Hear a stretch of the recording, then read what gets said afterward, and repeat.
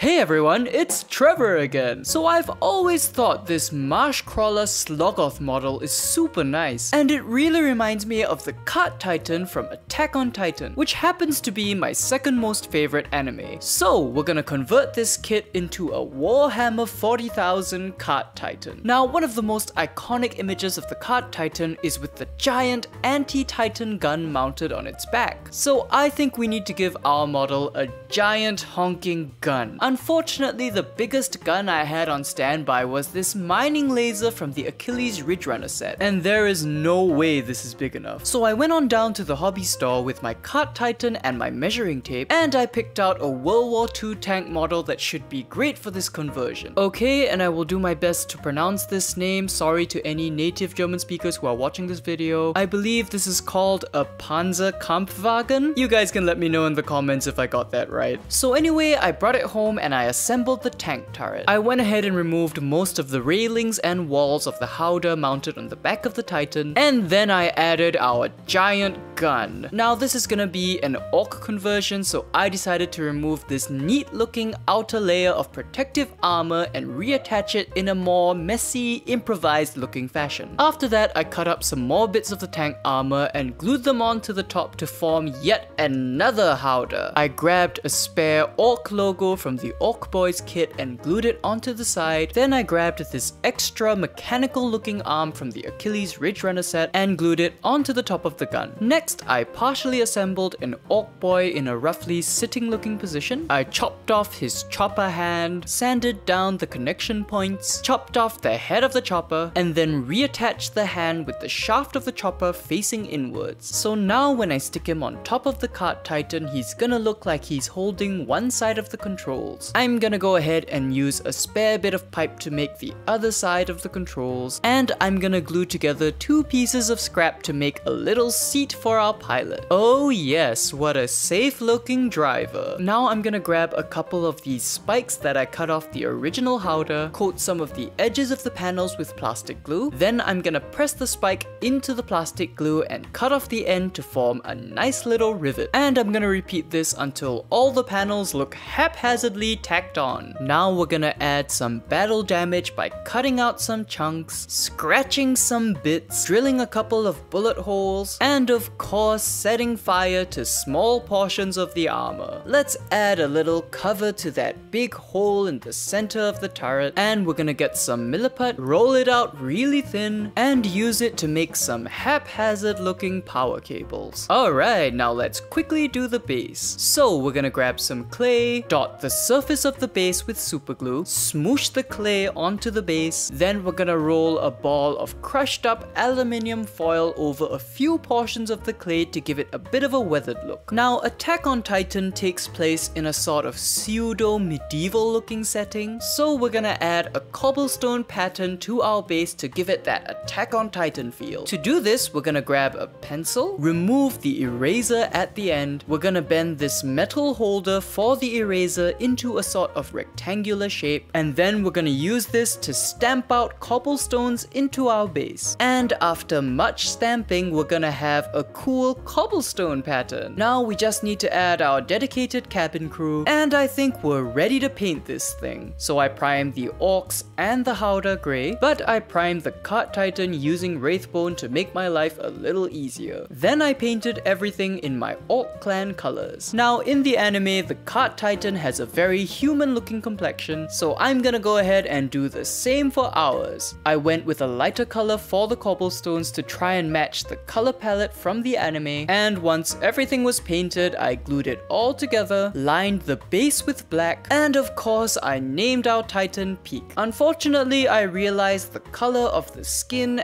and of the base were a little too close for my liking, so I just made the base slightly darker. And just like that, we're done with our Warhammer 40k Cart Titan. Now I know it would make more sense for me to use this as some sort of tank or artillery piece, but Ork tanks generally don't have have bases, so it would be pretty hard for me to size this model correctly for it to be used in-game as a tank. Therefore, I've put Peak on a 150mm oval base and given her a red loincloth so she can run really fast and function as a custom booster blaster. If you've enjoyed this video, do subscribe to my channel and check out my Patreon at patreon.com/TrevorGoesMeep. I'd also like to thank my friend Brendan for buying me the original Marshcrawler Slogoth as a gift. Alright, I hope you had as much fun as I did, and I'll see you all next time.